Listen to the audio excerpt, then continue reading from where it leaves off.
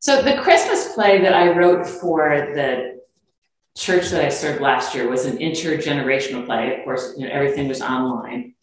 And I asked the women of the church to send me a video of themselves saying, "Blessed is she." This is me holding a phone, right? "Blessed is she." And in the story, I talk about the generations upon generations of the faith being passed down.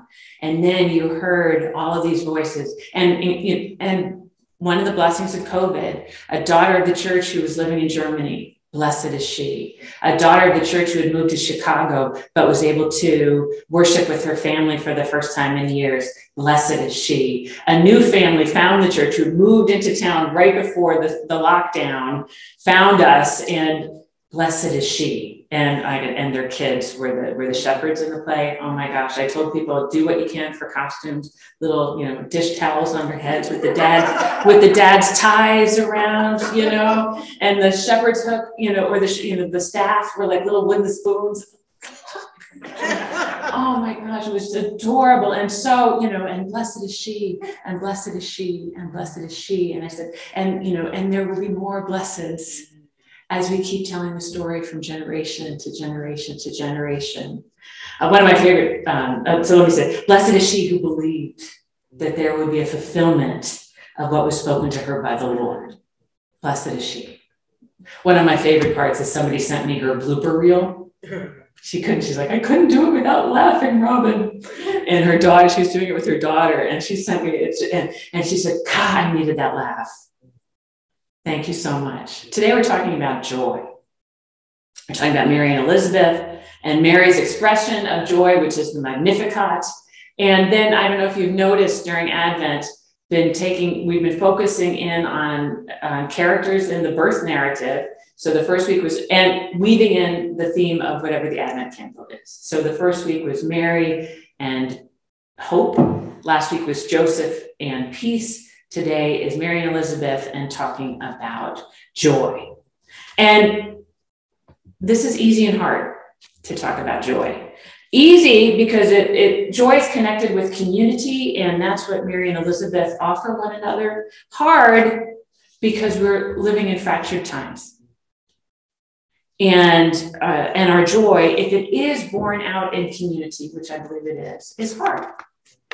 Advent is a time of longing and a time of waiting. And usually every year, you try to connect people with that, but they're already at the, my family's coming, and we're going to, and I'm getting to think of each of them as I go to buy them a present. I know the holidays are hard for some folks, or Christmas is hard for some folks, but for some it's just, and you're like, wait, no, Advent, longing, and this year, how hard is it to connect to longing and waiting? We've been living it for the longest time. Harder to connect with that deep sense of joy. And why? COVID. And I don't know what, we're not out of the woods. And maybe your family is having to agonize like my family about whether to gather together or not. And I decided to share this as a cautionary tale. Friends of the family had an early Christmas, and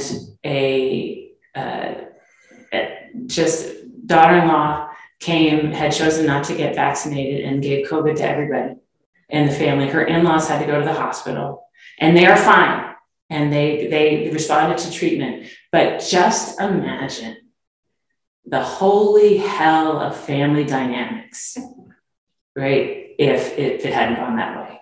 And so I just throw that out as a cautionary tale, I'm praying for all of us as we make our decisions, and our decisions may all be different, but I'm praying for all of us in our decision making. But that's the hard part of talking about joy this year.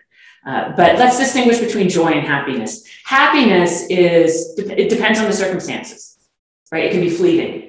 It's what we're living in the moment. Joy is more in the eternal state of grace and gratitude. It's connection with God and connection with one another. And so in this Advent season, in faith, let us honor our joy, while at the same time saying, yeah, it's another tough one. So I just want to say, you can be joyful and unhappy at the same time. Let's look at Mary and Elizabeth. Gabriel, Angel Gabriel tells Mary that she's going to be the mother of God. Theotokos, that's a Greek word for that. Planting a seed, and she tells her that Elizabeth, her relative, and by the way, some translations choose cousin, doesn't say that, it just says relative, so we have to guess. But that her cousin Elizabeth has experienced a miracle, and I think plants a seed for her. You might want to go visit Elizabeth, right? And Midrash is what we do when we read between the lines and we imagine what the characters and what's not said. So let's do that a little bit with Mary. So Mary's told that she's pregnant with God's child.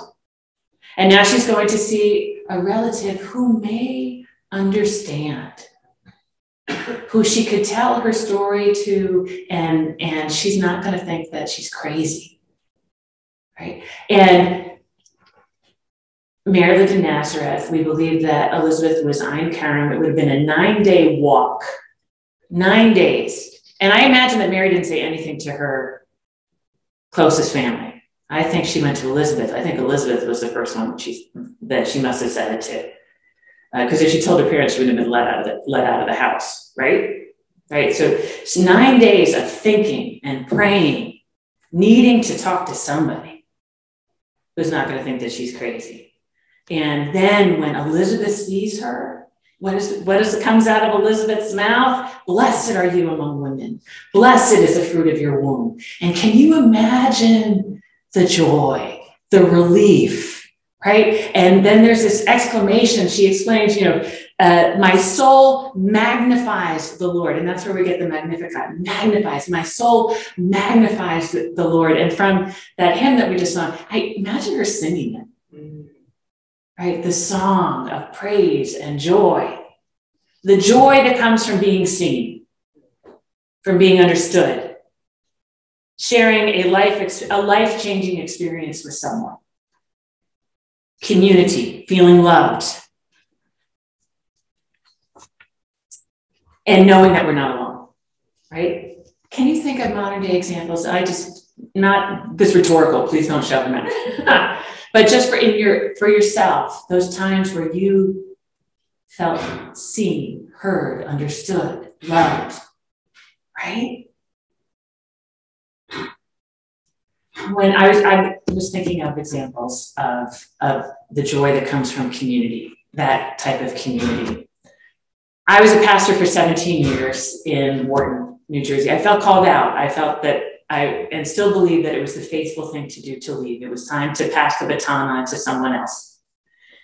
But it was hard. And I took a break from parish ministry for 3 years. And at the beginning, I would go worship in a group of strangers on a Sunday morning because I needed to know that I wasn't alone on the journey. I needed to know that there were other crazies in the world who believed in the living God. And even though I had no shared memories with those people, we had a shared experience. And I needed the comfort of that community. Even though I would sit in the back and cry, I needed the reassurance of being in that community. There was joy in that. I have eavesdropped on conversations of Cuban exiles who tell their stories again and again. My husband was born in Cuba, carried off the island in diapers because of the revolution. And I have sat with my in-laws and their friends and didn't realize at the time that they were telling these stories probably for the 1000th time of leaving. And just imagine, you've got 2 suitcases and you're leaving everything behind, everything that you've ever known.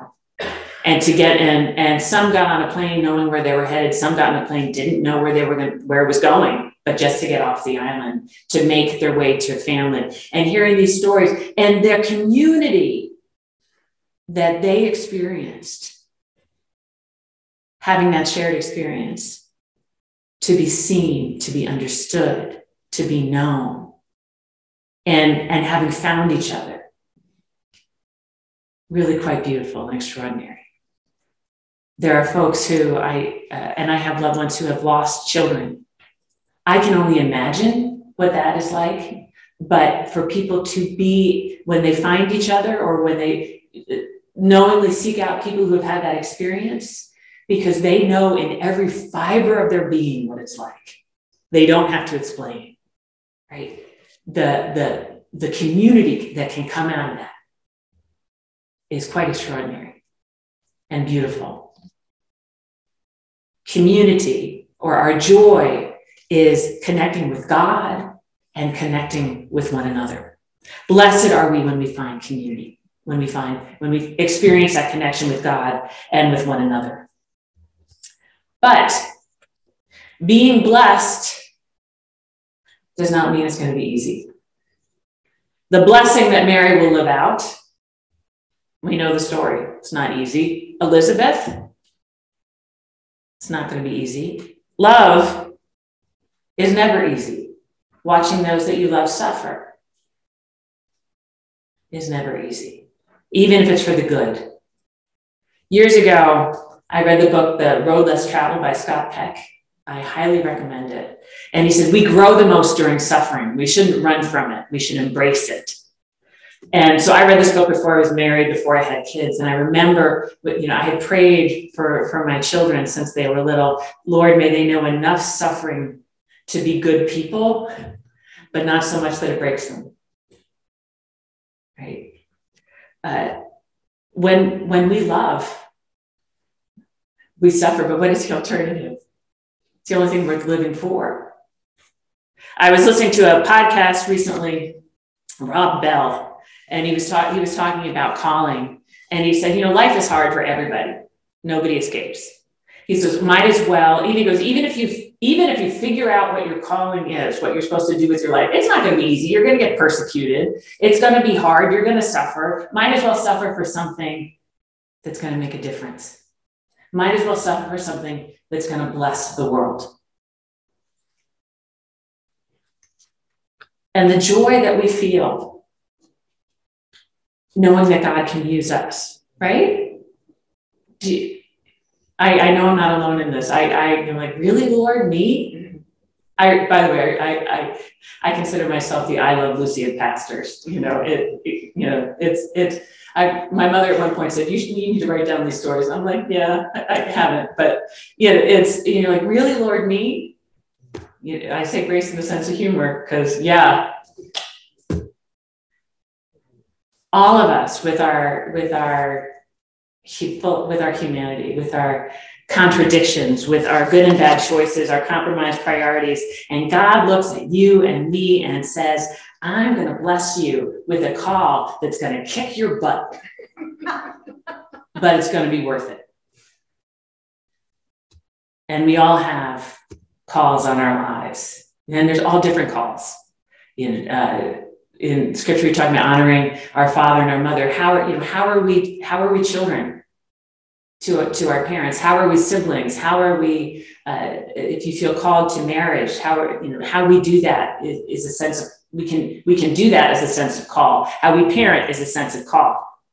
And God has something to say about how we would do all those things. And all of those relationships are going to kick our butt. Because living out of love, that's what it is. But it's the only way worth living. And it's also what you do with your time and your energy and your talents, living out of our talents and gifts to bless the world. Whatever you do, and everybody is given more than one gift, more than one talent. So whatever you do, whatever you feel called to, and you can have multiple calls and all that, whatever you do it with the frame, with the vision, with the call that you're going to bless the world through whatever it is that you do. Abraham's call. God says, Abraham, I am going to bless you, and I'm going to bless the world through you. To Mary, I'm going to bless you, and I'm going to bless the world through you. To us, I am going to bless you, and I'm going to bless the world through you. Your call, my call. We have all been blessed with gifts, but it's not going to be easy. It's never easy. Life is hard. But what makes it easier? Community. I want you to think about the people in your life who have been like Elizabeth to you, who see you, who encourage you, who have lifted you up, who have been proud of your accomplishments and have been there to dust you off when you fall down. I want you to name them in your hearts. Lift them up to God with gratitude.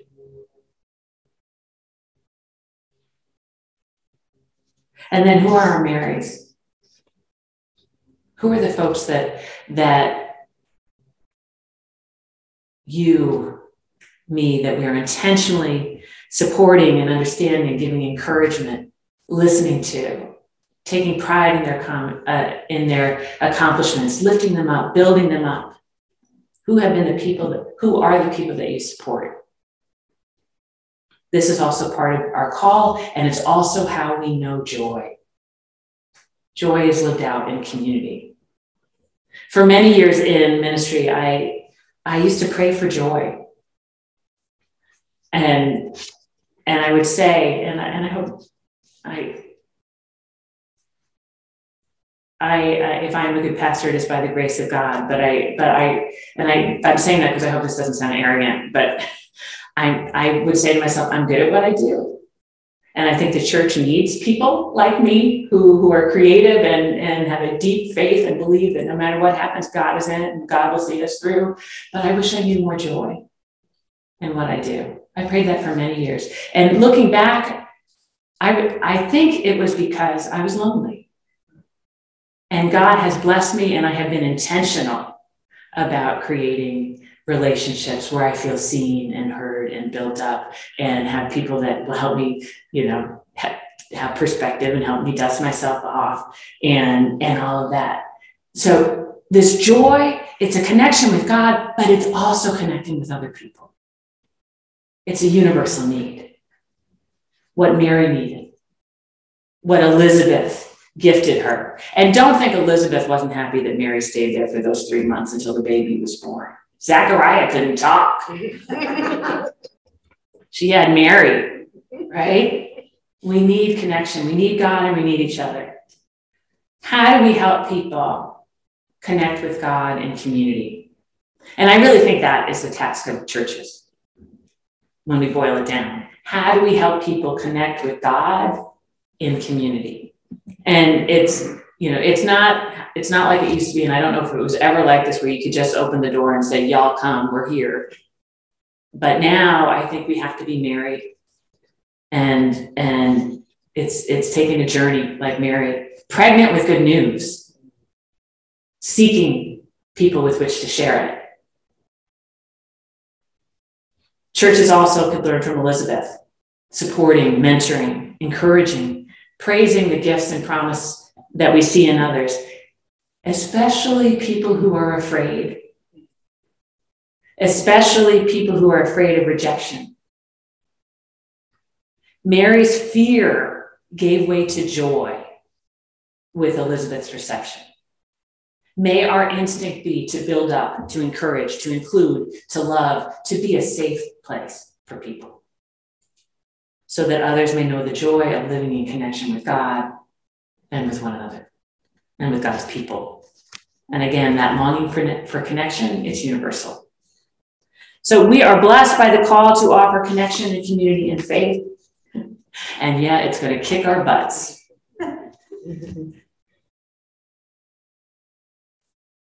But it's worth it. What's the alternative? What an incredible call. What a blessing. What joy. In Jesus' name.